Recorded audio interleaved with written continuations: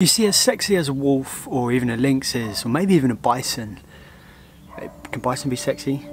As interesting as a bison can be, when it comes to using rewilding as a landscape management, it's important to remember that these creatures are the cherries on top of the cake.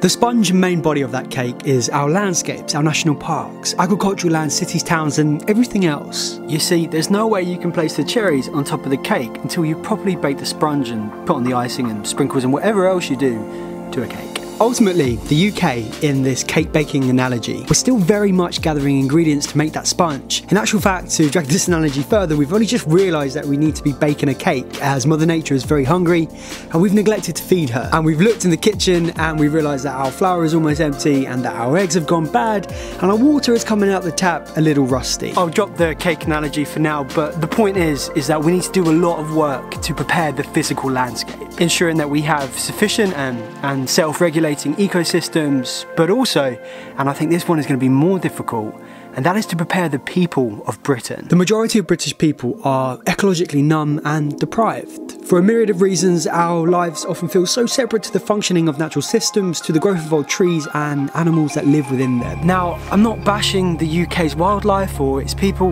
far, far from it, but if we're talking reintroductions of animals like lynx and wolves, there's going to be concern, there's going to be issues. And it's that concern which we need to relinquish. We need to listen to everyone and address each and every question that comes up. But more so, we need modern research to look at the facts and best plan for reintroductions. Stuff is happening right now, but it's going to take a lot of time and it's going to take a lot of effort. But we have to remember that we are all the chefs in baking this cake. And some of us may have more responsibility, some of us may have more influence, but we can all play our role in ensuring that those cherries reach the top of that cake. So without further ado, let's meet those cherries. Let's get things started off with the lynx. Now, the lynx is the most likely large land predator we are going to see reintroduced to the UK. No one knows for certain, as they were very secretive animals, but we believe they went extinct in the UK around 1,000 years ago. But some believe they could have held on for longer in the further reaches of Scotland. There's even a lot of speculation about big cats living in the UK right now. But that's another video altogether. If you're interested in seeing that video, let me know. I've got some plans, I've got some contacts. So why did the lynx go extinct? Well, you guessed it, it was humans. Hunting and habitat loss. Now, these will be the main culprits for most animals going extinct, so it's important to ask the question, if we are to reintroduce the lynx, are these threats still in place? I mean, it's pretty safe to assume, it's quite the logical approach, that if we did reintroduce the lynx to the UK, they would be fully protected, and there would most likely be some kind of mitigating body that could deal with the lynx, maybe like wildlife rangers or something like that. But we'll get into talking how to manage the lynx within the landscape in just a minute. As for suitable habitat, well, yes, Tom Overden conducted research which found a number of suitable sites to release the lynx, the most suitable being the Kintyre Peninsula in Scotland. So yes, the research shows that the landscape is physically ready. And of the other large land predators, why is the lynx the most likely? Well, it's got a lot to do with their characteristics. You see, a lynx is a very secretive animal, rarely seen in the wild. They're woodland specialists because they hunt using stealth and ambush techniques, so it's unlikely you'll get them venturing into your local Tesco's to grab a meal deal. They favour taking small deer species such as roe or fallow, but have been known to take the larger red deer. The UK's deer population is at an estimated 2 million. Now, that's an awful lot of deer causing a lot of problems. So given that they'll be protected, there's a lot of suitable habitat, and that they'll be really hard to spot even for wildlife enthusiasts,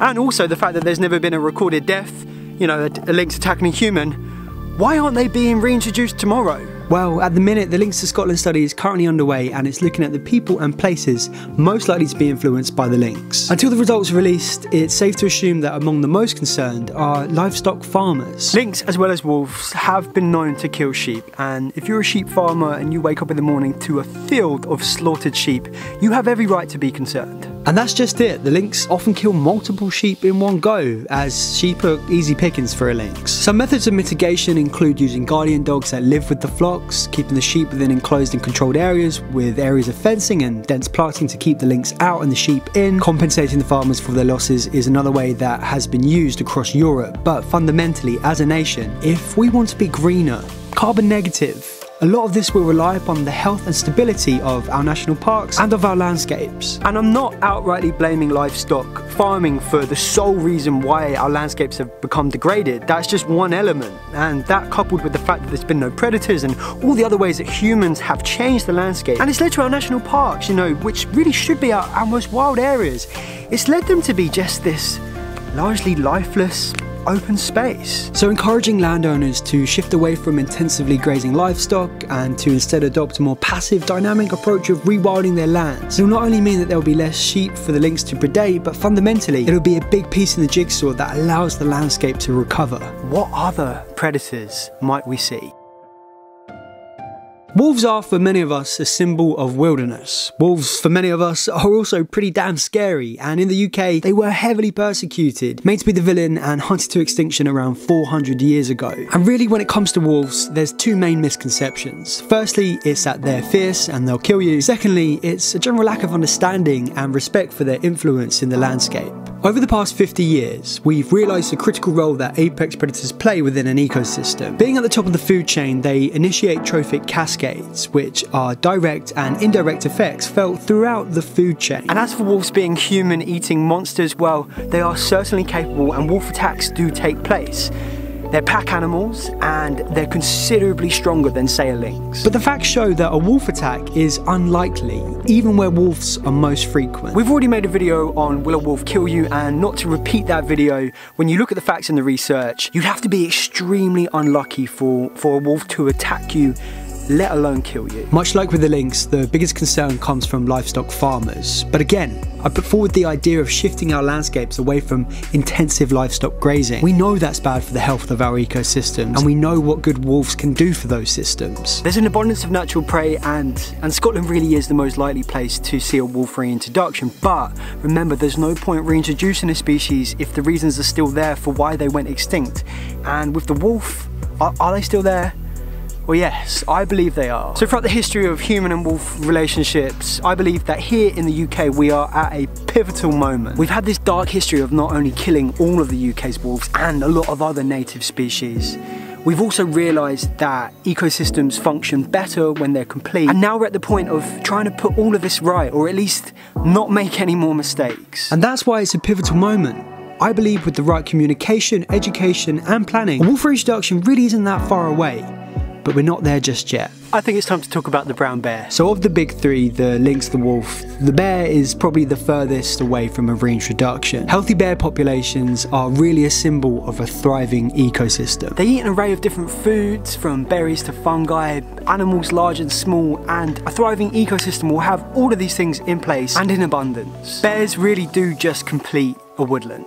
Bears, like most large predators, are keystone species. Given their varied diet, they disperse seeds, and given their ability to hunt and kill, they control herbivore populations. So bears roam freely, and they've almost got nothing to worry about. But, you know, in their search of food, this often brings them closer to people, which means that there's going to be conflicts. And these conflicts are less likely when the bear has everything they need in their habitat. But so frequently, habitat loss and degradation leads to bears crossing over with people, and this is where the problem is. And in these situations, the facts show that bears are dangerous. So could a bear reintroduction work in the UK? Well, theoretically, yes, it could, along with wolves too, but I just don't think we have the space yet. We don't have those core wilded areas yet for creatures like bears. Now the lynx, the wolf and the bear, they are the larger of the land predators. They're also going to have the biggest impact ecologically and economically, but there are some smaller predators which we need to give a mention to, not least the Scottish wildcat. Centuries of persecution and habitat loss has pushed the Scottish wildcat to the brink.